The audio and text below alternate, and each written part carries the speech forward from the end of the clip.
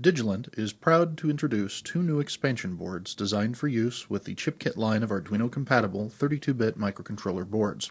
They are the chipKIT Basic I/O Shield and the chipKIT Network Shield. These expansion boards greatly increase the power and flexibility of chipKIT microcontroller boards, giving beginners more options while allowing advanced users to increase the scope of their designs.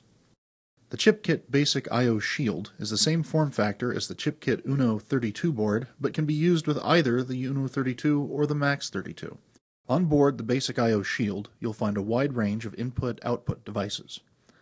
A 256 kilobit I2C EEPROM, a 128 by 32 pixel OLED graphic display, an I2C temperature sensor, an I2C daisy chain connector, 4 open drain FET drivers, an analog potentiometer, 4 push buttons, 4 slide switches, and 8 discrete LEDs. The chipKIT Network Shield is designed for use with the chipKIT Max 32 board.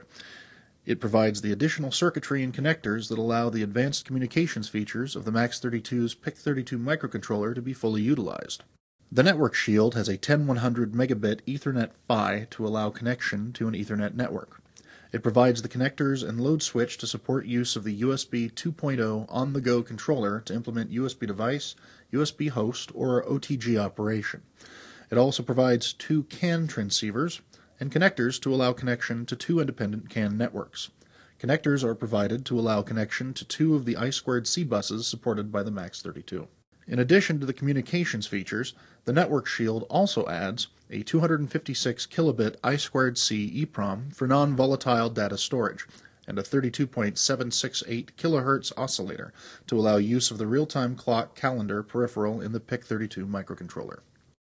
The chipKIT family of microcontroller boards and shields, along with the free IDE for programming and free libraries to simplify access to the advanced peripheral functions, give low-cost access to powerful PIC32 32-bit processors and useful I/O.